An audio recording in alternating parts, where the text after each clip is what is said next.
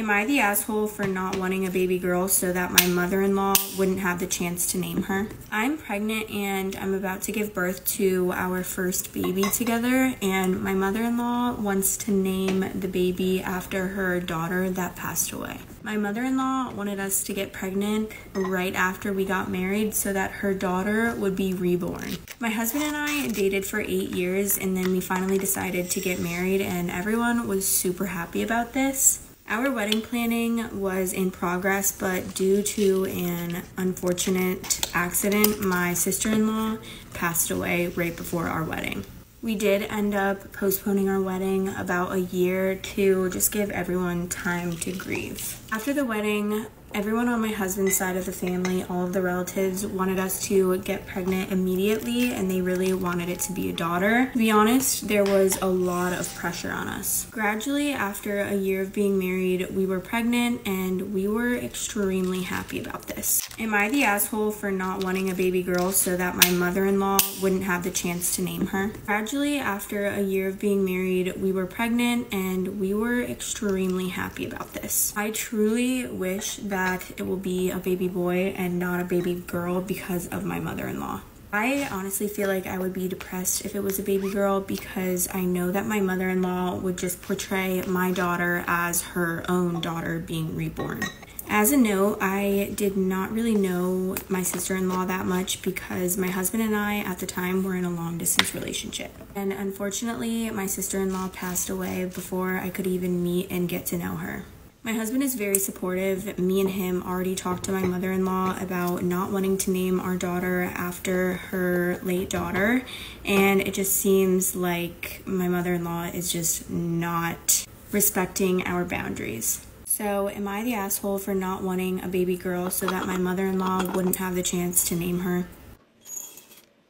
Am I in the wrong for telling my mum she's going straight into a nursing home whilst my dad is going to live a life of luxury? Story time! So, I have never really had a very good relationship with my mum. We'll call her Sandra. She's a very vain, superficial and very materialistic woman. That's just not my vibe. In all honesty, I do not see what my dad sees in her at all. I can tell you the exact moment as to when I stopped caring about my mum. So when I was 13, I was riding my bike and I got into an awful accident. I basically got hit by a car. One of the worst injuries I got was on my face. I had a really, really bad scar. It would take cosmetic surgery to fix and rectify. And as soon as I recovered from like the other physical injuries, my mum really started to push me to have this surgery. I had not so great of a time in hospital and I was just far too anxious to go back. But fortunately, my dad put his foot down and was like, when she's ready to have the surgery, she can have the surgery, but she's not doing it till she's ready.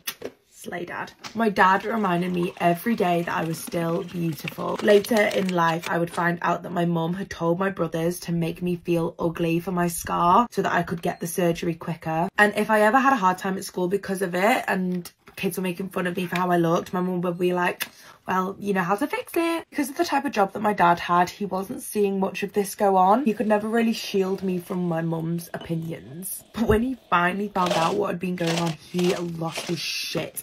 And he even threatened to divorce my mum. Slay number 2 for dad. Eventually, I caved and I ended up getting the surgery. During my recovery time, my mum got invited to her best friend's wedding. The whole family was invited, but she only took my brothers because she still believed I was too ugly whilst I still was recovering from the surgery. She didn't believe that I'd be pretty enough to be involved in the wedding pictures. And from that day, I literally hated my mum. Didn't want her involved in any big moments in my life. So me and my husband just bought our first house, and like in the garden, it's like a little garage type thing which has a bedroom, a bathroom, a little living room and a kitchenette, and this is where I intend for my dad to be able to live one day. And when my mum saw the house, she made every single complaint she could. She said that she was going to require one of the bedrooms in our house, and I looked at her and I was like, why do you think that?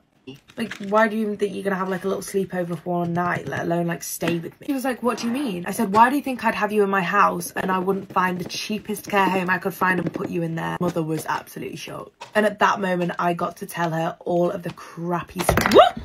So fired up today. At that moment, I finally told her how much of a crappy parent she was. And unless her beloved sons are going to pamper her in her old age, she will be left on the streets in an adult diaper. Now my brothers are calling me daily, telling me how much of an insensitive arsehole I am. Inconsiderate arseholes. They say I should forgive her past mistakes. But personally, I'm not really too sure what I've done wrong here. Yeah, please do let me know what you think about all of this in the comments. Update for am I the asshole for telling my husband's affair baby's family to either come and get the kid or I'm calling CPS. I'm no longer divorcing Roger. There were complications from his heart attack and he passed away. I'm conflicted. He was the love of my life, but also a cheating piece of trash. To the best of my knowledge, the mother will not be returning from Europe. The child is currently with her parents. They asked me what I wanted to do. Why are they asking you what you want to do with the baby that has nothing to do with you? This is their child's child, their grandchild. They should be asking themselves, what are we going to do? The family asked me what I wanted to do. I recommended adoption. Not that I adopt the child, but that they put the child up for adoption. They didn't like that suggestion. Neither did my children. Well, then they can keep the baby. I don't understand what the problem is. I don't understand what the problem is. The one person who has no biological relation, no type of relationship or ties to this child is the one person that wants nothing to do with this child, but that's the one person everybody wants to take care of this child. That is fucking ridiculous. If you guys feel so strongly about the baby, then one of y'all need to step up and adopt the child. They said I'm being cold and cruel. I suggested that since the child was related to them and not to me, that they step up. Neither has accepted that suggestion either. I fucking bet they didn't. I fucking bet.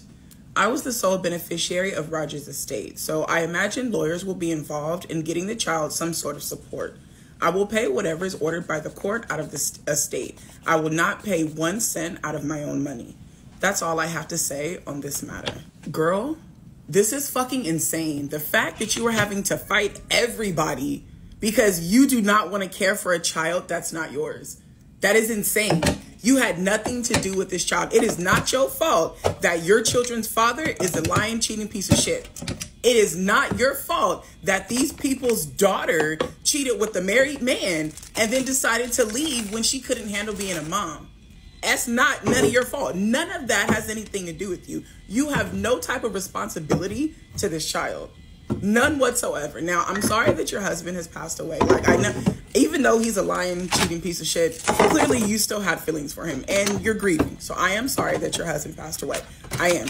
But, girl, go on vacation. I need you to just go ahead and just book you a vacation somewhere for a couple weeks. Just go and sit by the beach or get a spa. And I want you to drink until you can't feel your toes. Because, mama, you need it. You need it. This shit is not okay, and you do not deserve to have to go through this.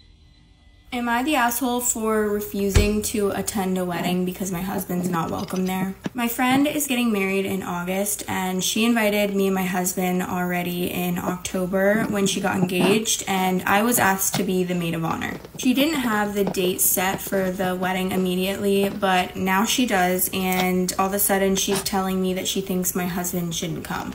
I asked her why, and she didn't want to tell me at first, but I just kept asking her to tell me, and she finally told me that it's because he's shorter than me and it would look weird in pictures. My husband's about 5'4" and I'm 5'5", and I don't think the difference is really anything crazy, so I offered to not wear heels, but she said I have to wear heels because I'm the maid of honor and the bridesmaids will also be wearing heels. So I told her that if my husband's not invited because of his height of all things, then I'm not coming to her wedding.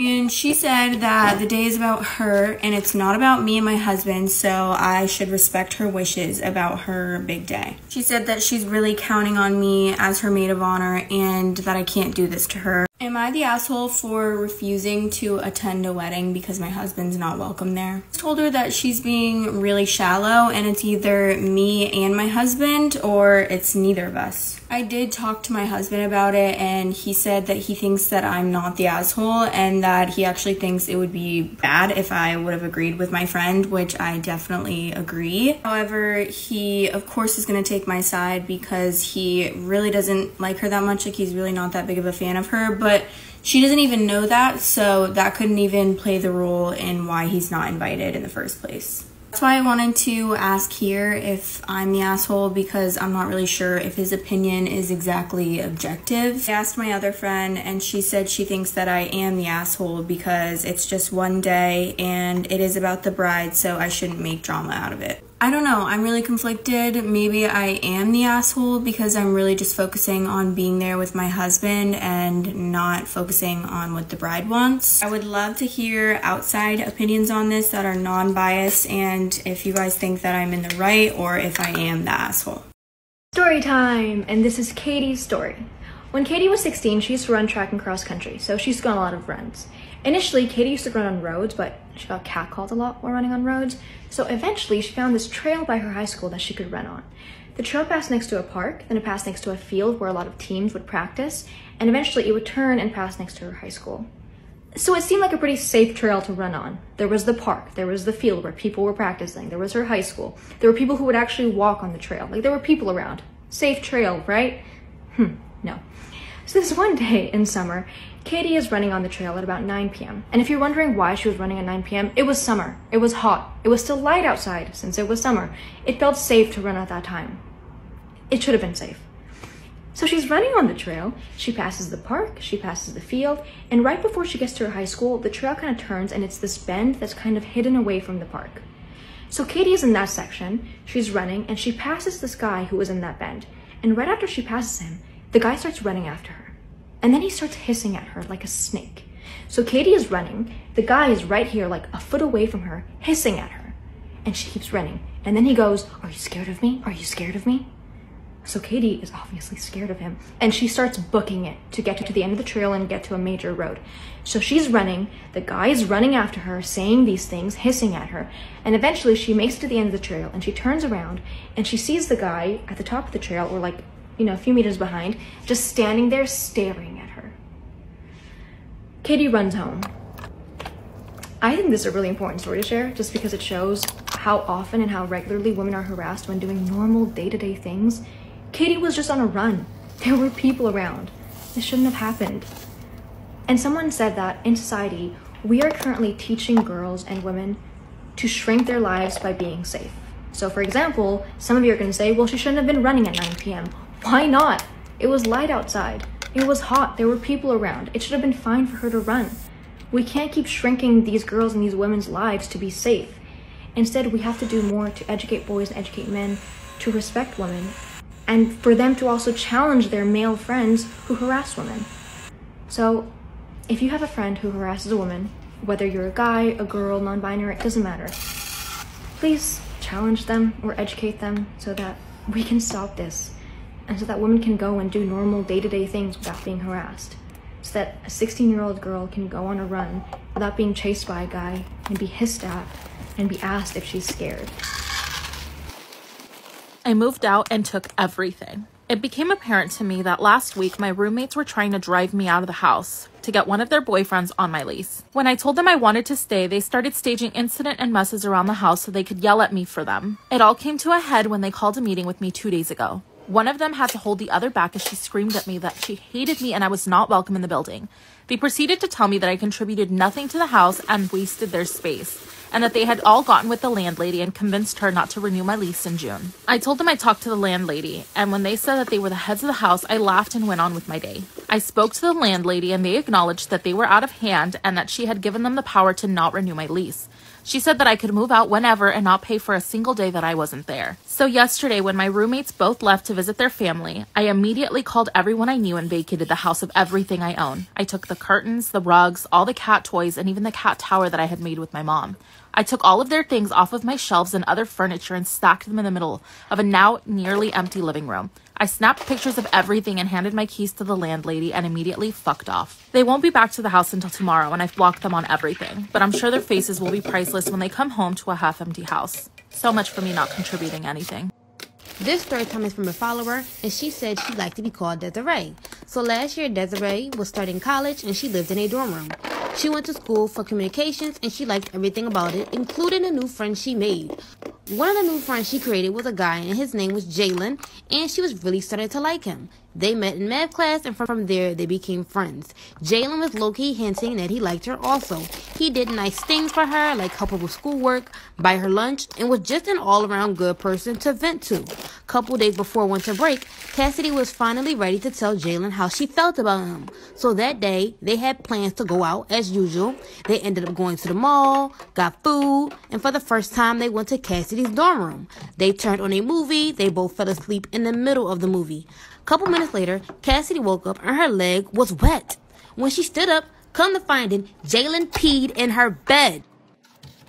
Okay, so story time. So basically one time in 5th grade, my dad took me to get breakfast from Dunkin' Donuts. We went there before school like always, and as we were there, this strange man outside was staring at me and like making faces. Super creepy. We didn't know him or anything, so we walked inside and I was kind of freaked out. I told my dad that I was creeped out by him and he told me that nothing bad was gonna happen. Or so he thought. So we got our foods and we ate it, everything was fine, you know, chill. After we were done, we got up to leave. The man was gone by now, so I felt better But then on the way to my school, I saw him walking on the sidewalk. Like, I figured he was going to his house or like somewhere else. When we got to my school, no one was outside. It was kind of weird. We went to open the door because my dad was a part of the PTA, so he came in with me. The door for some reason was locked. My music teacher out of nowhere ran out and brought us inside quickly. She told us that our whole school was on code red. Scary. And that a man was in our school, so we went inside and I went and hid in the music room. Like for part 2. Okay, so part 2. So I went and hid in the music room. Dad was in the PTA room, which was close by. Literally started crying because I was so scared and they weren't telling us anything because we were too young. I guess they didn't want to scare us. That didn't work. Once the code red was over, about 30 minutes later, we went to class. I went to go find my dad and make sure he was okay and see if he knew anything. And he didn't. When I got in my classroom, we were all talking about it and my teacher said that the man just walked in and told them he was looking for one of his teachers from like 15 years back. Huh? They gave us a description of the man and I realized it was the same man from Dunkin' Donuts. He just walked in my school. I was freaked out because I saw him at Dunkin' Donuts before school started and I hoped I never saw him again. But a few weeks later, I saw him again multiple times at the same Dunkin' Donuts. He literally just stared at me all the time. So yeah, that's my little story. So I literally thought people were joking when they were talking about stepsisters getting with their stepbrothers. Turns out it's not a joke and I just found out that my boyfriend cheated on me with his stepsister. When I was a freshman in high school, I got into a lot of trouble and ended up getting my phone taken away for 6 months and had no social media for a year. My parents literally didn't allow me to have Snapchat until the summer before my senior year. But I was allowed to have an Instagram, so the moment that I was allowed to have my socials back, I made an update on my story. And within a few hours, the boy that I had been talking to before I got my phone taken away swiped up. We started messaging, talking again, hitting it off all over again, and even though he lived about 2.5 hours away, within a week we started dating. I actually had a few other friends that were dating guys in the same town, so I was like, if they can, so can I. After dating him for a few months, I decided to invite him over to my dad so that they could meet. Both my dad and him hit it right off the bat.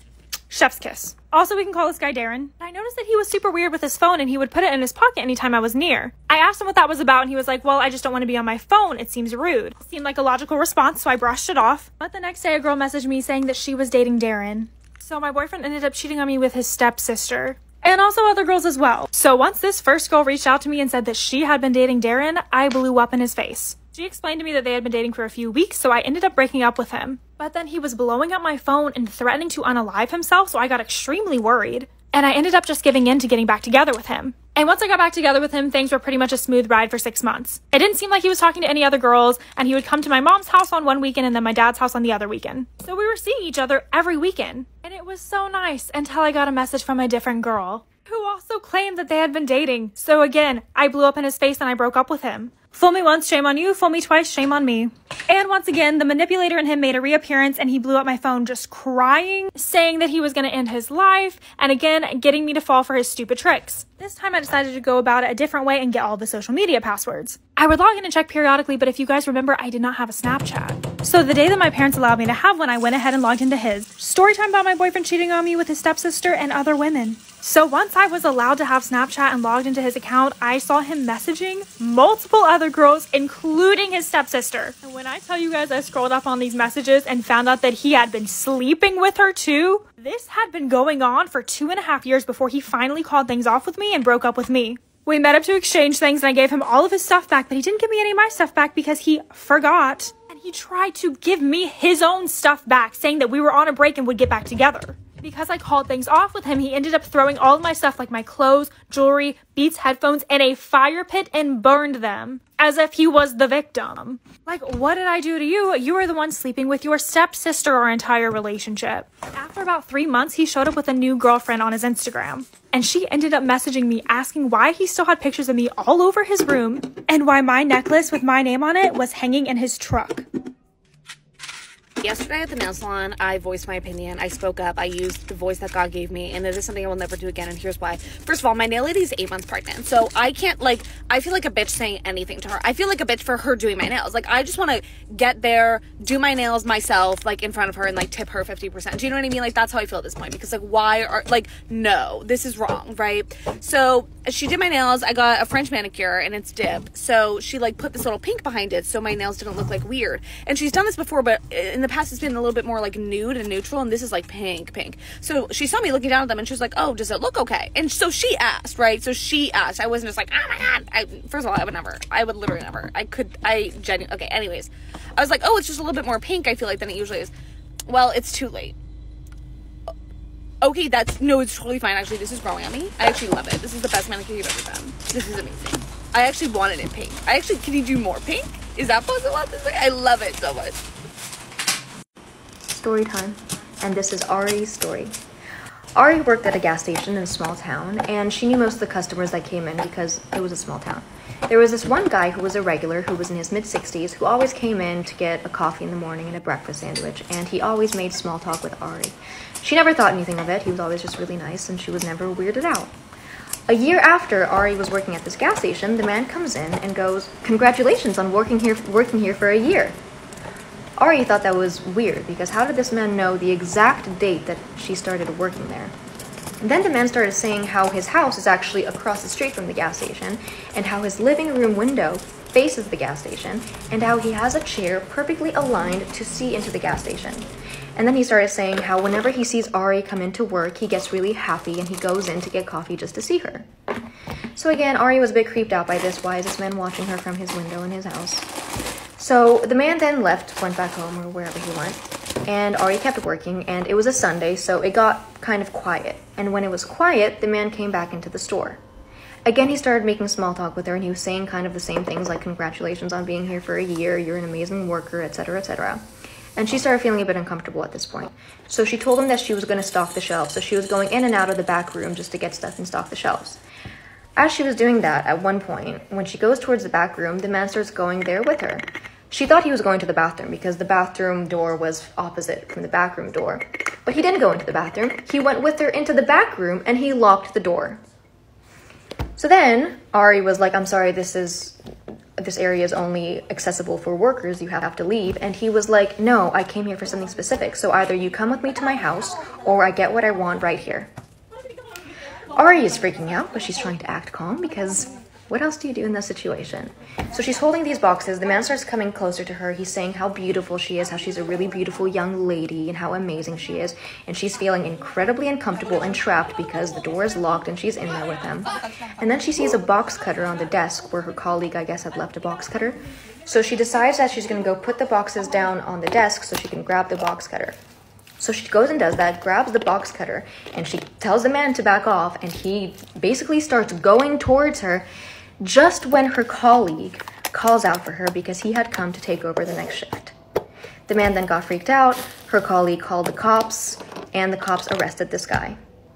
This guy ended up in jail for several other sexual assault cases and for statutory rape of a family member. That is Ari's story.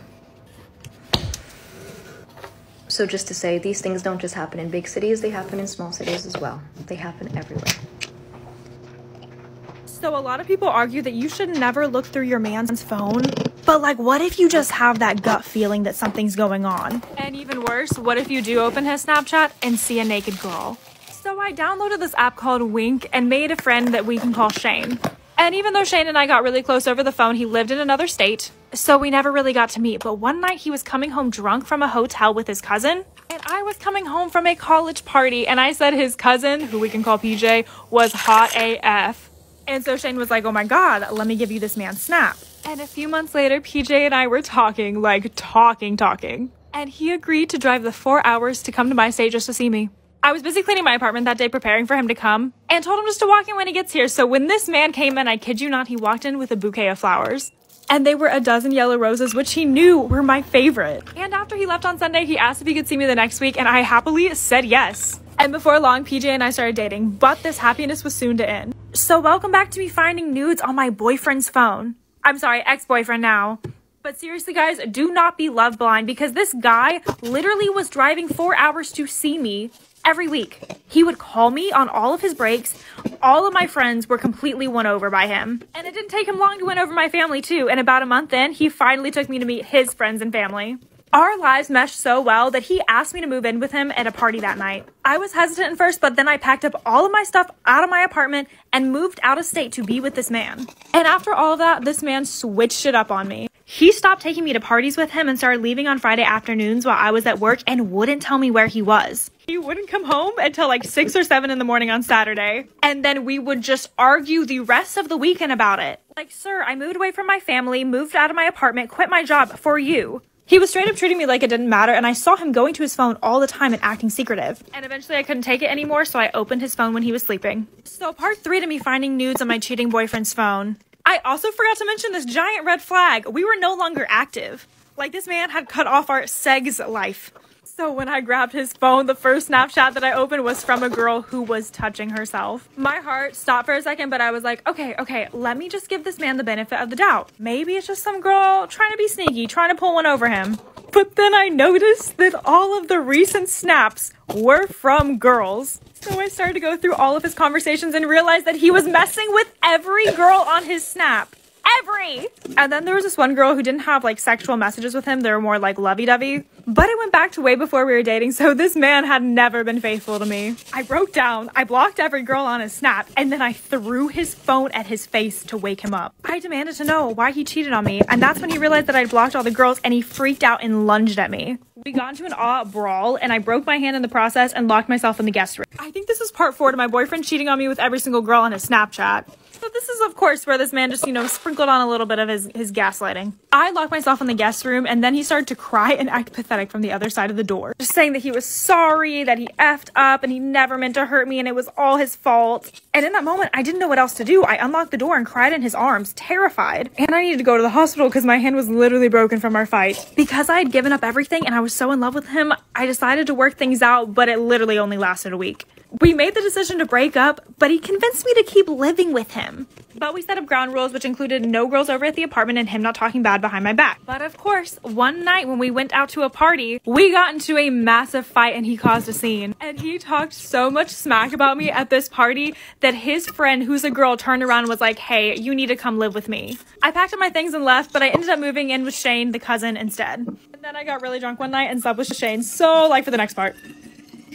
My husband knows about my 6-month-long affair, but he hasn't told me. Disclaimer, this is not my story, this is an anonymous submission. Okay, so let's start with a little background. My husband and I first met when I was right out of college in a new city.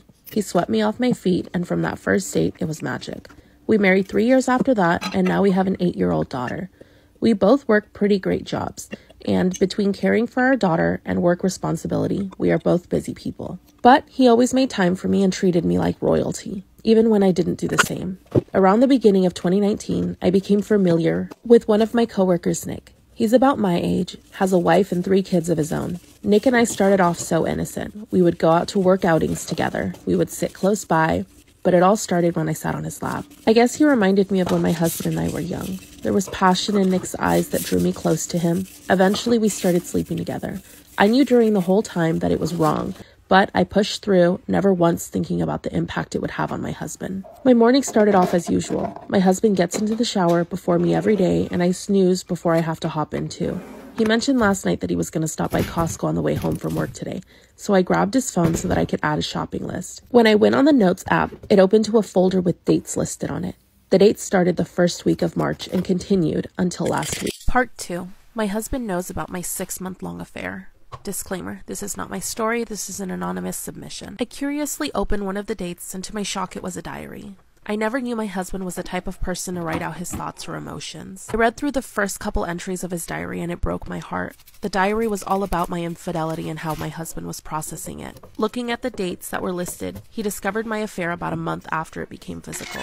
I hid his phone until he left for work. Then I called off of work and read each diary entry. Almost each entry for the first 3 months after he discovered my affair were about how he planned on making me fall in love with him again. He detailed in his diary the plans he had to make me forget about Nick. He talked about taking us on a week-long vacation so I couldn't see him. How he bought my favorite flowers and cooked my favorite dish, but I continued to see Nick. As the time went on and I continued to tell lies to my husband, he would write in his diary how his resolve was beginning to waver. And now he was becoming depressed. He feels so lonely and unloved.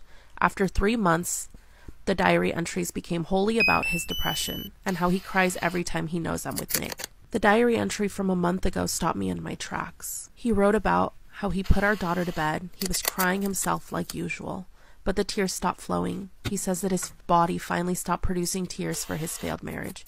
He says this night was the night that the Band-Aid fully came off. And now that the Band-Aid was finally off, he felt a wave of relief. Like he finally got over me. 2 weeks ago, he decided to start an affair of his own. I'm so ashamed of myself and I don't know what to do. I never meant to hurt him.